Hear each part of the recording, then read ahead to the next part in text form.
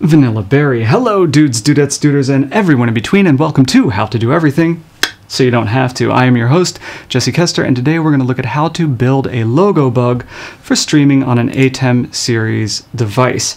We will be using the ATEM Mini Pro, but everything we're covering here would work on anything from the ATEM Mini to the ATEM Mini Pro Extreme ISO, or whatever that thing is called. We will be using two pieces of software. That includes Adobe Photoshop and, of course, the ATEM software controller, so you will need to download that from the Blackmagic Design website. Link in the description below.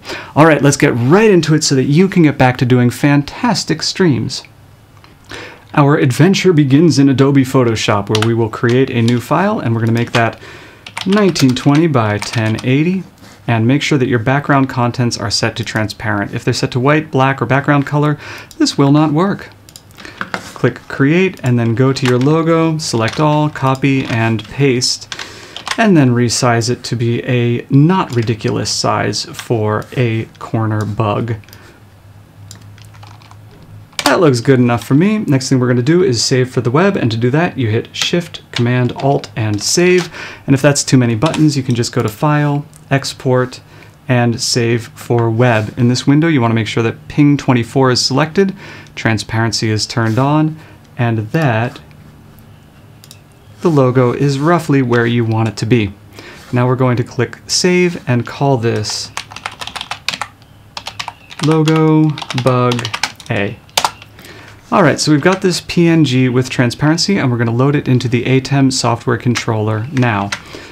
To do that, find your new ping and drop it into your stills pool.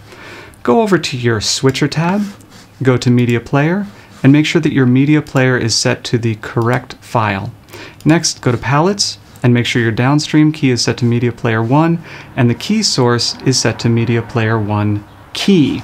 Now we can turn this on, and it should look exactly as we expected, and as I switch around, the bug remains in the upper right-hand corner. Now, it's a fine bug, but it's a little bit ugly right now, and the reason it looks ugly is because there's a big white square around the circle, so it looks like we copied and pasted a JPEG into our PNG. Let's clean that up right now.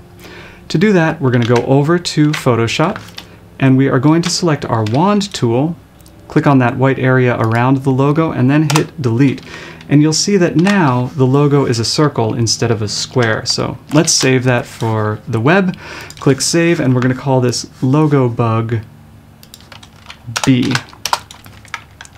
And now when we go back into the software controller, we go to our media pool and drop that logo B into media slot 2. Make sure that your media player is set to the correct file, and ta-da! Now it is a perfect circle up in the right-hand corner of our frame, and it looks fantastic. Now, there are a couple of mistakes that are really easy to make the first time you do a logo bug, and we're going to jump back into the ATEM software controller to take a look at those.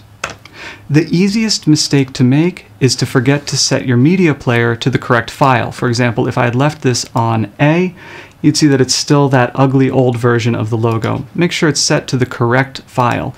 The other super easy mistake to make is over in Palettes, and that is forgetting to set your key source to Media Player 1 key. And I'm going to show you what happens if you don't set it to Media Player 1 key. If we just set it to Media Player 1, it removes all of that transparency information. What's going on here is that the ATEM is actually pulling two types of data from that PNG. On one hand, it's pulling picture information, and on the other, it's pulling not picture information, more commonly referred to as transparency. Not all image containers can handle transparency. For example, the JPEG is a wonderful image format that can't do transparency. GIF can do transparency, but it usually has a very limited color palette. PNG does not have that same limitations to color palette, and that is why we always go with PNGs when we are switching on an ATEM series switcher. If this tutorial was useful in getting you started with logos and bugs for streams that you're doing on an ATEM series switcher, please consider liking and subscribing. If this was not useful, please leave a comment below and tell us where we fell short. We will address those issues in a future video, and the future is a beautiful place because that is where you and I will be spending the rest of our lives.